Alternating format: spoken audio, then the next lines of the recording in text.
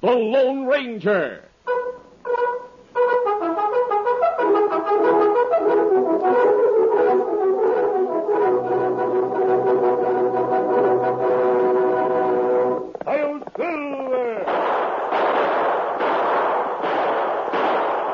Fiery horse with the speed of light, a cloud of dust, and a hearty Hi-Yo Silver, the Lone Ranger.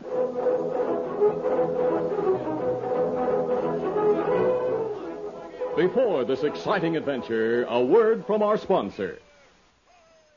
Ah, the good old days, back when people were old-fashioned, and the things your grandmother used to bake were fresh and piping hot.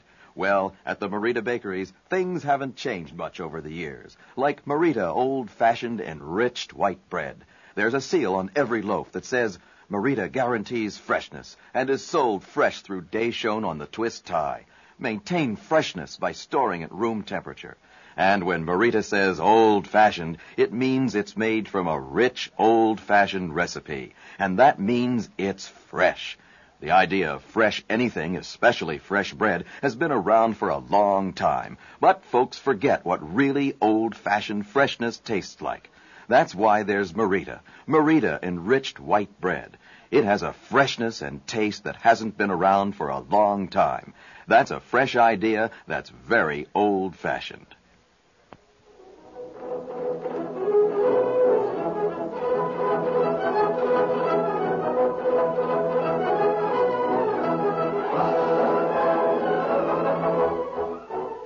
With his faithful Indian companion Tonto, the daring and resourceful masked rider of the plains led the fight for law and order in the early western United States. Nowhere in the pages of history can one find a greater champion of justice. Return with us now to those thrilling days of yesteryear. From out of the past come the thundering hoofbeats of the great horse Silver. The Lone Ranger rides again. Come on, Silver. Let's go, big fellow. I'm Silver. Hooray!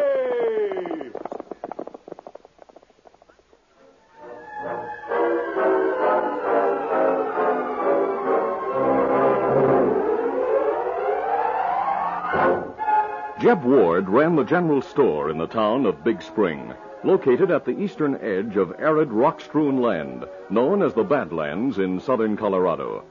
He also ran the post office located in a corner of his store.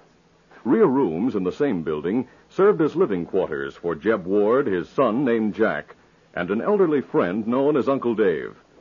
A warm afternoon found Uncle Dave and Jack seated on the porch when Jeb, wearing a look of anxiety, came out of the store. Hi, Jeb. You want something?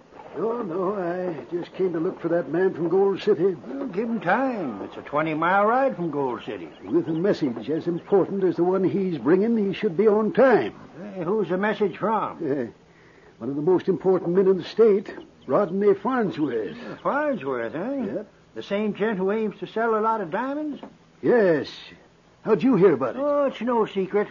Almost every night in the cafe I hear talk about Farnsworth selling his diamonds. Talk in the cafe? Yep. Waiting on table, I hear lots of talk. Most men are surprised to find out Farnsworth needs cash. Everyone thought he was rich. He is. But he's planning some big gold mine operations and needs a lot of cash for machinery and labor. You'll never find a buyer for diamonds in this part of the country, Jeb. He's not counting on that.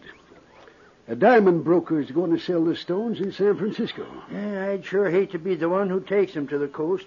And as sure as shooting, there'll be outlaws trying to steal them. The broker will be responsible for them after they reach Central City. Oh.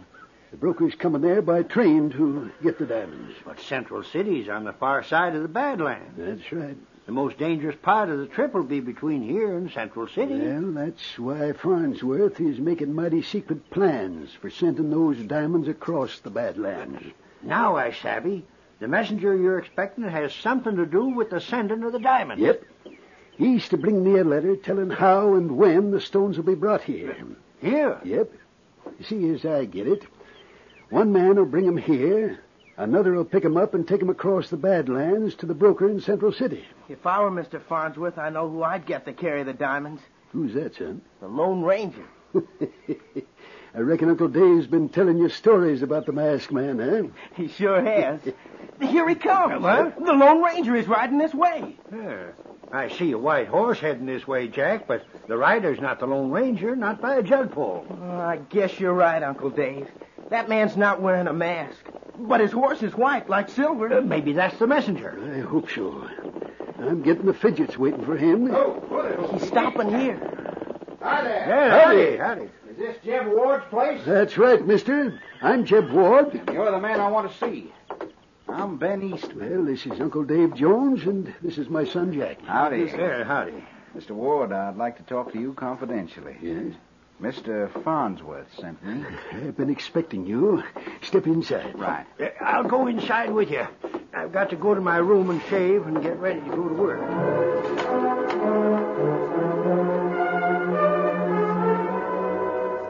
Alone on the porch, the boy looked at the white horse and recalled all the thrilling stories he'd heard about the Lone Ranger and his great horse Silver. As his imagination took flight, he went down the steps, moved to the side of the messenger's horse, and spoke softly. Hello there, old fella. Steady now. I won't hurt you. I just want to rub your neck. Oh, I'd sure call you Silver.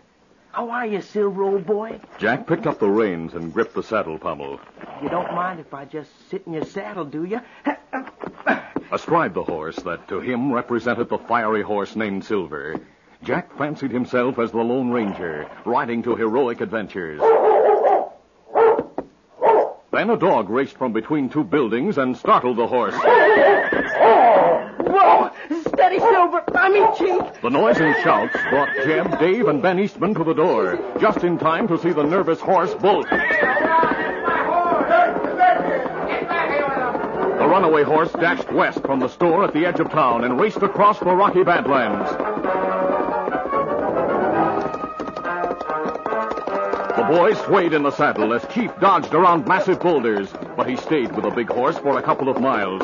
Then his fingers became numb, his grip on the pommel relaxed, and he fell to the ground. No! He rolled down the steep side of an arroyo into a mass of underbrush, where he lay unconscious.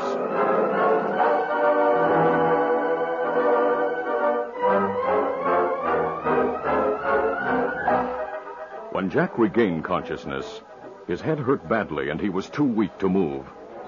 Lying out of sight in the underbrush, he heard the voices of two men who had halted their horses near the edge of the arroyo. And I figure he'll keep the letter locked up with his cash in the cash box. Yeah, I reckon you're right. He's got no safe in the store. We'll bust open the cash box and read the letter. Knowing the plans, it'll be easy for us to waylay the gent who's carrying the diamonds. But when Jeb sees the cash box broken open and the letter gone, he'll send word to Farnsworth and the plans will be changed. Then the information that's in the letter won't mean a thing. We'll leave the letter in the cash box and just take the cash, so that it'll look like an ordinary robbery. Even so, Jeb will figure that the thief saw the letter, and he'll let Farnsworth know. Not the way I've planned it. Well, go on.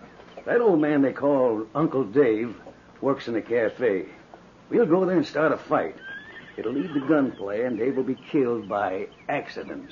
In the excitement, slip the cash into his pocket. Uh-huh. The cash will be found there, the same amount that's missing from the cash box. Jeb Ward's sure to figure Dave's the thief. I savvy. And being dead, Dave can't deny it. Yeah, that's right. And what's more, Jeb figured Dave's the only one who saw the letter.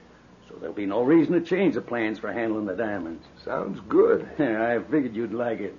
That's why I asked you to meet me. Count me in. Oh, good. Come on, let's go. Steady, boys. Get up here. At the bottom of the arroyo, Jack had heard the conversation and realized something must be done. He tried to stand, but the effort was more than he could endure. With a soft moan, he lapsed into unconsciousness for the second time.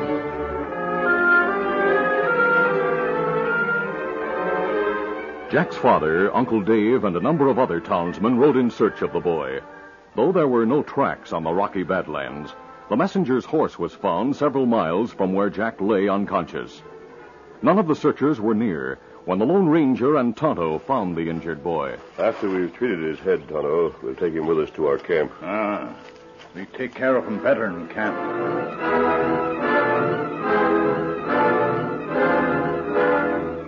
It was sunset when Jack again opened his eyes. He found himself in a woodland camp near a small stream, and crouched at his side were an Indian and a masked man. You... Take it easy, son. You'll be all right. Just lie quietly. Masked. Now I remember. I heard you talking. I know all about your plan. I heard you talking about killing Uncle Dave and robbing my dad. We said nothing like that. Yes, you did. I was conscious once before. I was lying in the arroyo, and you two stopped nearby. I couldn't see you, but I heard you. One of you was called Slick, and the other Baxter. Now listen to me, son. You didn't hear us. You heard two other men. Who are you? It's important. Tell us your name. Oh, him faint again. Men called Slick and Baxter are planning robbery and murder. We must win this boy's confidence and find out his name before it's too late.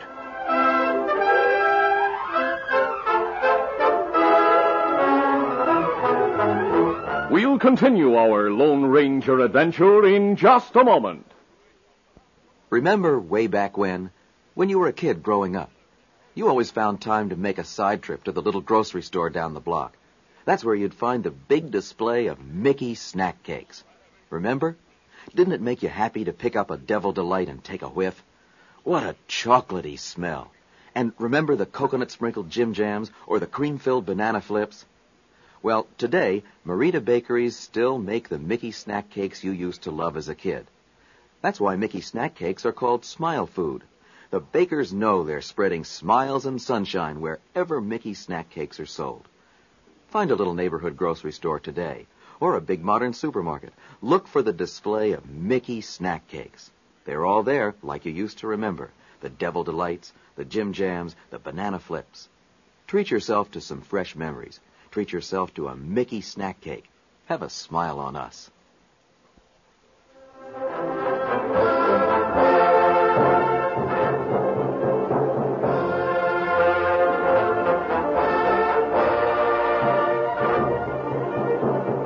Now to continue. Sometime after sunset, Jeb and Uncle Dave returned to town. They stabled their horses, then entered the store building through the back door. I thought I locked this door when we left. We were in a rush to get the horses from the stable. You must have forgot to lock it. Yes, I reckon so. Dad ratted Jeb. I hated to quit looking for Jack. So did I. But the sheriff knows best. He has lots of men organized for the search. He figured I should be here in case someone finds the boy and brings him home. I could have kept searching. The sheriff's loco if he thinks I'm too old. Dad rat his hide. I hope they find Jack before dark. They'd better. Well, you may as well go to work, Uncle Dave. There's nothing you can do around here. I don't like to leave you here all alone. No, I don't mind. You go ahead. All right, if you say so. I'll feel better if I'm working.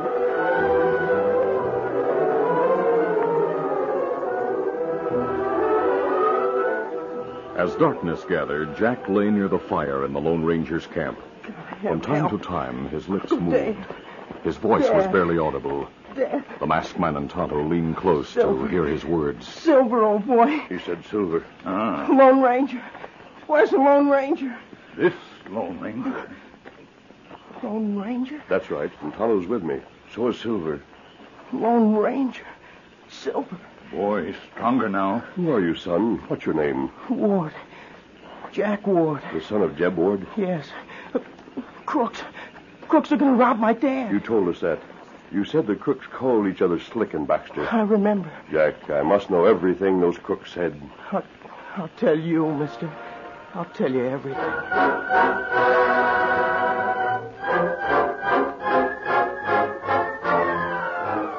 In his store, Jeb Ward had not opened the drawer that held the broken cash box. He paced the floor while he waited for word from one of the men who searched for his son. He breathed many prayers and looked repeatedly at his watch. Shortly after 9:30, he heard the creaking of a floorboard in the living quarters. He thought Uncle Dave might have returned unexpectedly from the cafe. Uncle Dave, is that you? No. Now, who in tarnation? Masked! Steady, Ward. Your son sent me. Jack, where is he? What happened to him? What do you know about him? He's going to be all right. But where is He's he? in my camp. He had a bad fall and suffered a slight concussion. What? So my friend will bring him home later tonight. Who are you? Your son knows me as the Lone Ranger. The Lone Ranger? Well, sakes alive, if that's true. It's true. Jeb, your son told me about 2 crooks who planned to break open your cash box and take the money. My cash box? Yes. Has it been broken open? Well, I'll see. It's right here in this drawer. Here's the tin box. It's been busted open. Is the letter from Farnsworth there? Well, yes, but how... Now, listen to me, Jeb. The money was taken by men called Baxter and Slick. Yeah? Is there any way you can identify it? Yes. Most of it was counted and tied, ready for the bank. There was a slip of paper on it with the amount of money noted in my own handwriting. Those crooks intend to frame Uncle Dave for the robbery. But why? They're planning to steal the Farnsworth diamonds. The money theft was just a cover-up to give them a chance to read that letter. Great Dave. Well, tell me what... Now, I want to be sure Dave is safe. Is he out searching for your son? No, he's going to his job in the cafe. The cafe? I must reach him before he's killed. What? I'll explain later. Bring the sheriff to the cafe. But he's out looking for Jack. So are the deputies. Bring anyone with the authority to make an arrest. The coroner will do. But what... I'll see you at the cafe.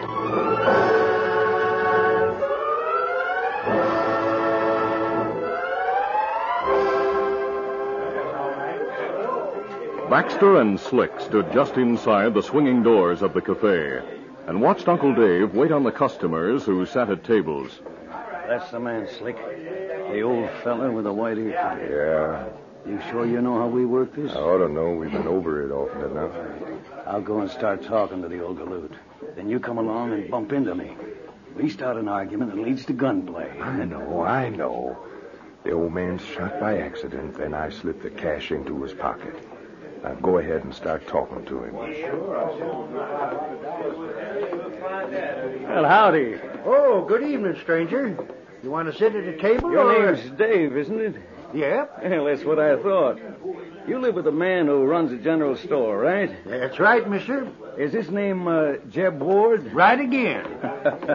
I suppose you wonder who I...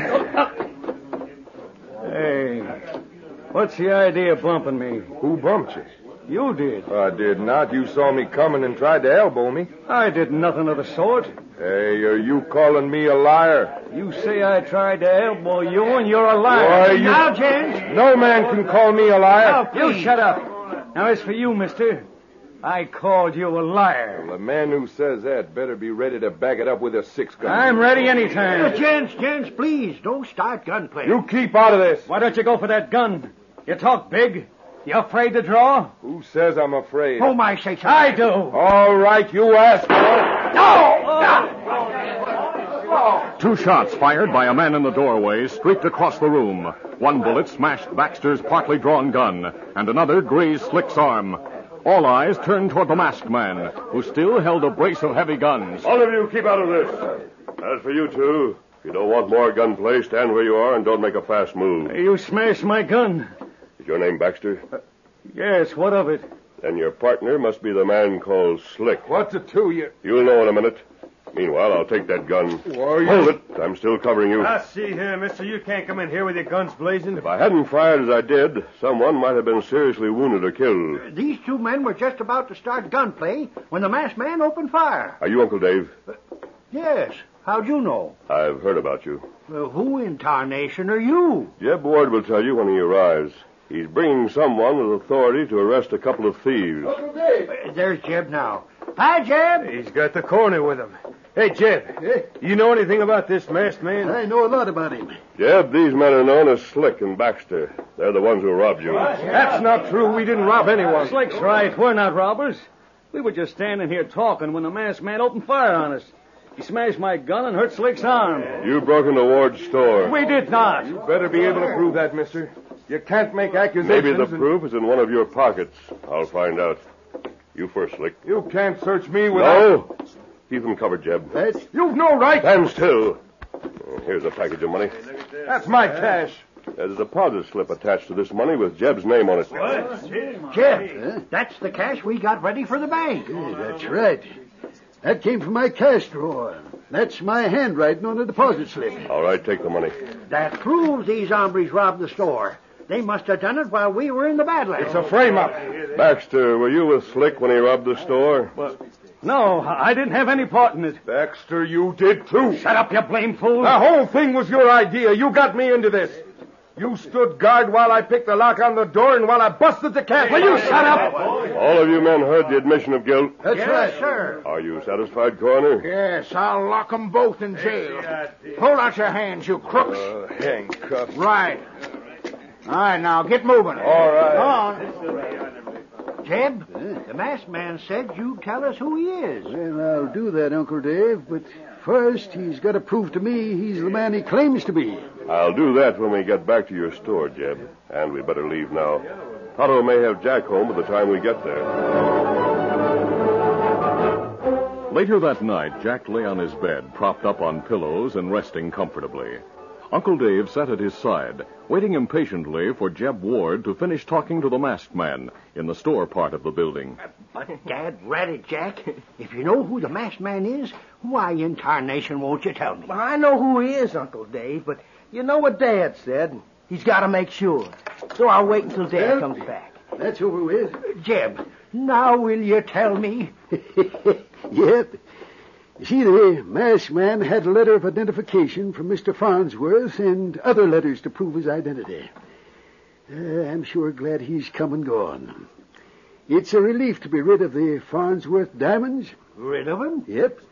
You see, they came here some time ago in an ordinary-looking package, before anyone knew Farnsworth planned to send them across the Badlands. And they've been here all the time? I had them hidden under the floor. Oh, great day. The messenger brought word that the masked man would call for the diamonds. So he's the one who's to take him across the Badlands. That's right, son. I reckon there'll be no crooks interfering with that hombre. No, sir. Those diamonds are safe with the Lone Ranger.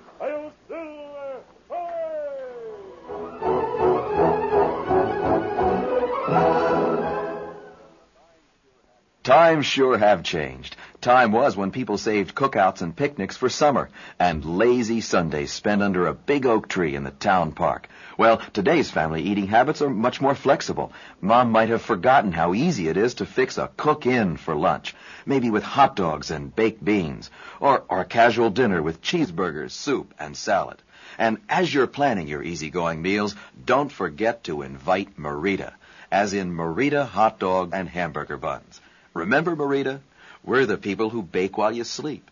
That's the only way Marita can promise you'll find the freshest rolls and bread and cakes the very next day on your grocer's shelf.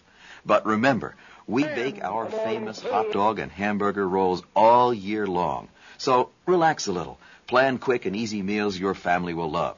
And don't forget Marita. Marita enriched hot dog and hamburger rolls. We're not just a summertime thing. Listen to the Lone Ranger. They're attacking from both sides. Some of the masked man's bullets found their marks, wounding a few of the crew. The others pushed closer until it seemed that he'd be overpowered by force of numbers.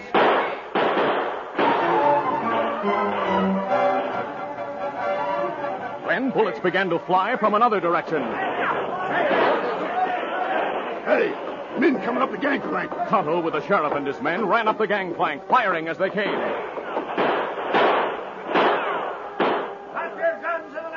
What is this? The sheriff's order had a strange effect on the ship's captain. Hold your fire, men. Hey, what's the idea, Kevin? But why do we not fight them? You fools, they have nothing on us. I'll tell the sheriff we found a stowaway aboard who was trying to wreck the ship. My men have you all covered. Drop your guns. Do as the sheriff says, men. Sheriff, I suppose the commotion aboard my ship brought you here. There's a stowaway aboard. Listen to The Lone Ranger, brought to you by special recording at this same time.